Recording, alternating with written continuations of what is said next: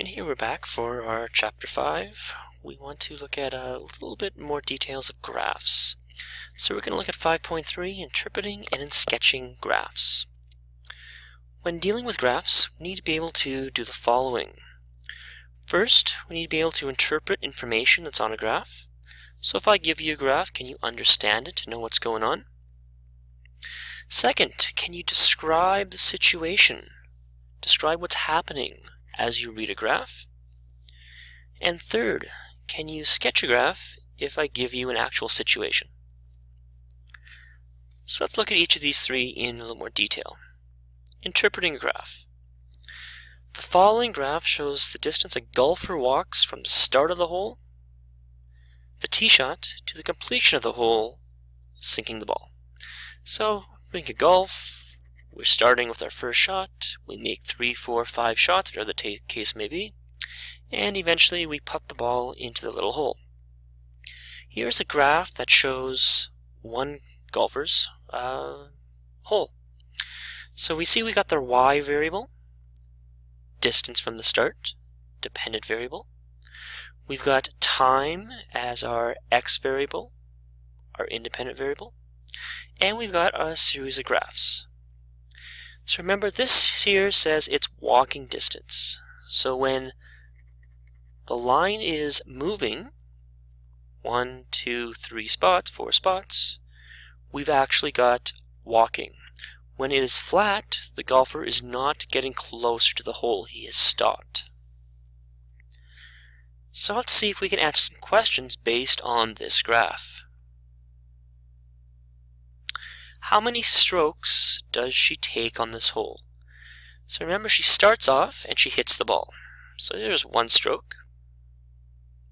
Then she walks to her ball. She sits there, lines up her shot, she hits it, walks to her walks to the ball. She gets to the ball, she lines up her shot, she hits it, and then she moves. She moves, she gets to her ball, she lines it up, and she hits it, and then she walks to her ball, and the shot is done, or the hole is done. So she made 1, 2, 3, 4. So 4 shots. Spell that right. So in this case, you have to realize that a diagonal line indicates movement. A straight line indicates getting ready for a shot.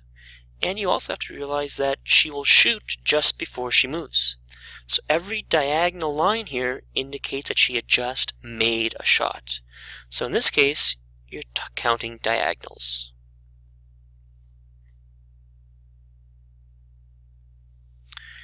Well, which shot takes the longest? So once she walks to her ball, she sits there. Maybe she has to wait for the next group to play. Maybe she has to decide on which club to hit or how she wants to hit the ball. So which shot takes the longest? We're looking at the longest straight line. So we've got a short one here, fairly long one here, and a medium one here. So this is the shot that takes the longest. Well, which shot is it? She shoots, and she shoots, so she's setting up her third shot. So it's her third shot that takes the longest. And you're looking at the longest straight line.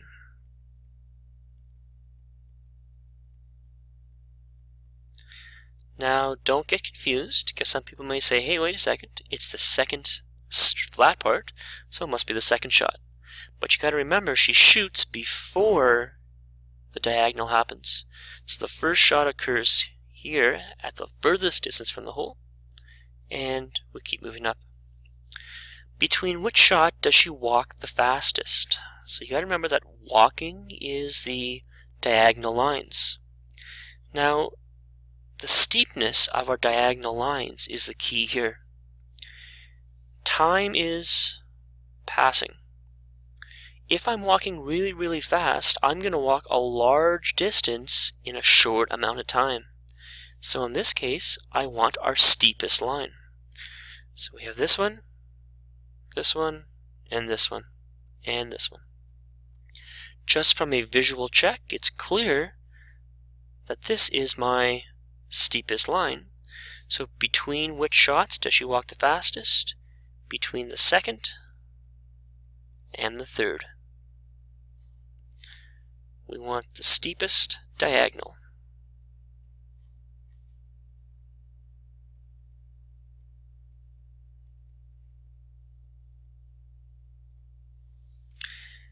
So just looking at a graph, we need to be able to interpret what information is being presented and be able to understand what's going on.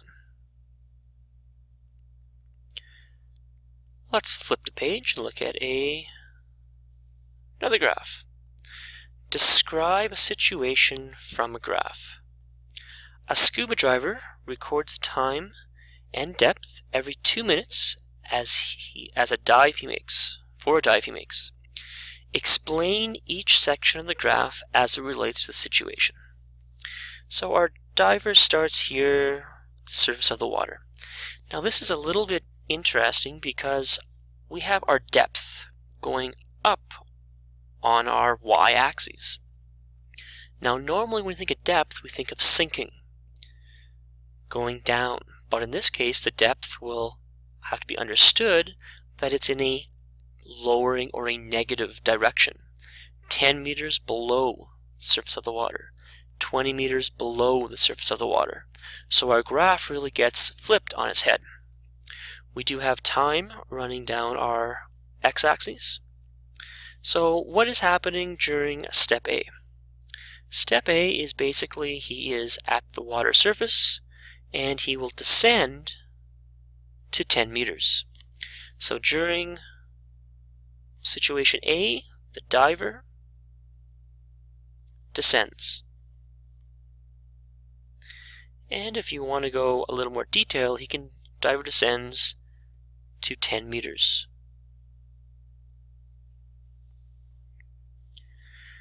Okay, what's happening during section B?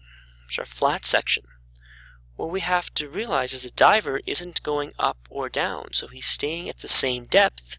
So perhaps he's exploring maybe a rock, maybe some fish, a coral reef. We don't know. But we do know that the diver is staying at the same depth.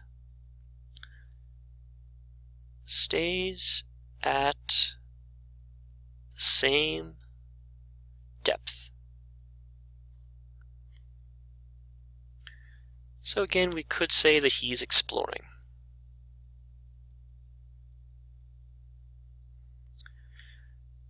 Okay, now what's happening during C? We're getting to a deeper depth in the water. So he's done exploring at 10 meters and he will descend to 20 meters. So again, the diver descends.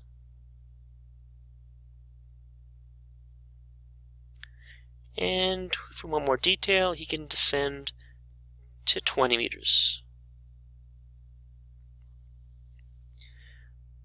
Finally, what's happening in D? He makes an immediate turn, so he descends to 20 meters. Maybe he gets scared, maybe his oxygen's running low, we don't know. But he doesn't stop at all. He doesn't explore at 20 meters. He gets down there and immediately goes back up all the way to the surface. So the diver returns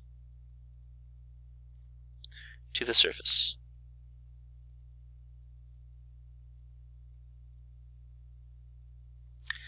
Now again, we could ask some more probing questions. For example, how long does it take him to descend to 10 meters?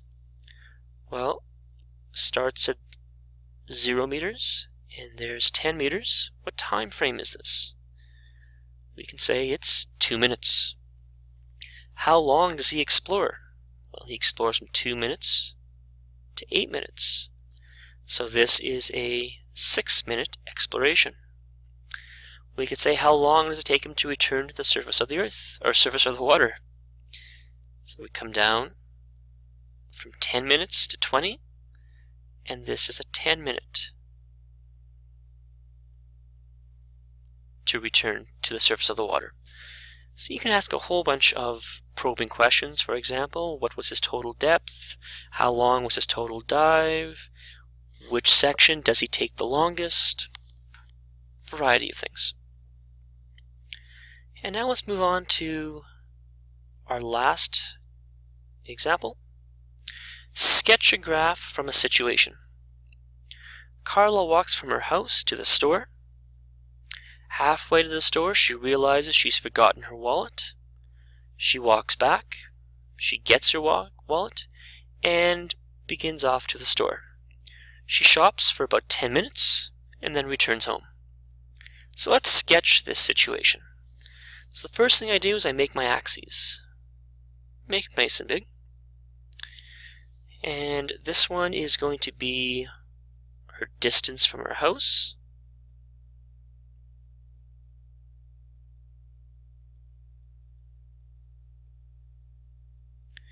And this one is going to be her time. I'm going to make this nice and big because I have a feeling this is going to be a fairly long graph.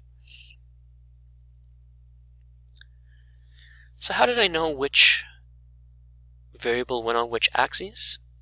Well, a couple of reasons here. Most of the time our time will be on our x-axis, but we also have to ask yourself which one has more variation. Does her distance from home have more variation, or does her time have more variation? Well, time is set. Time will progress at the exact same rate the entire length of our graph. But our distance from home, that's going to change. We may leave from home fast, we may come back from home slow. It's going to have more variety. So more variety will usually go on our y-axis. So let's now sketch Carla. I'm going to change to a nice blue color here. Carla walks from her house to the store. So if she starts at her house, her distance from her house has to be 0. Now halfway she realizes she forgets her wallet. So she's going to go from her house, walk to the store, and I'm going to get to a certain distance. I don't know what this distance is, but it's a distance. Halfway she realizes she forgets her wallet. So it'll take her a second to forget her wallet. She'll stop, maybe check her pockets to see if she has it. So a very, very small time is going to pass where she's not moving from her house. She's then going to walk back to her house. Now if you're like me, if I forgot my wallet, I tend to walk back a little bit quicker. So I maybe make this a little steeper than the actual walk. So she gets home. Now she has to look for her wallet, so there is going to be some time that passes. So there's some time that passes while she gets her wallet. She finds it, maybe it fell behind her kitchen chair. And she goes back to the store. So I'm going to walk back to my store. How high do I go to get to the store? Well, what I have to really realize is halfway she forgot her wallet, so it should be twice this length. Now this is a sketch, which means we're not using graph paper, we're not using a ruler, we're just putting a rough estimation. So does that look twice as high? It's close enough. She shops at the store for 10 minutes. Now, how long should this line be? Well, we don't have actual numbers because it's a sketch. Now it should be longer than it takes her to realize she forgets her wallet. And she probably didn't look for her wallet for 10 minutes. She probably found it in a minute or two. So it should be our longest line for sure, but how long? Who knows? And then she walks back to her house. Now she's probably carrying some groceries, so maybe her walk back is a little bit slower, so a little shallower, flatter line than any of the other walks. And there we go. Carla walks from her house to the store. Halfway, she realizes she forgets her wallet. She walks back home a little quicker, looks for the wallet and finds it, goes back to the store, shops at the store for about 10 minutes. Her distance from her house is not changing while she is shopping, and then she walks all the way back home. So we've sketched the graph from this situation. So let's go to our textbook now. We can go to page 281. Let's just try 1 from the A's, 6 from the B's, and 1 from the C's.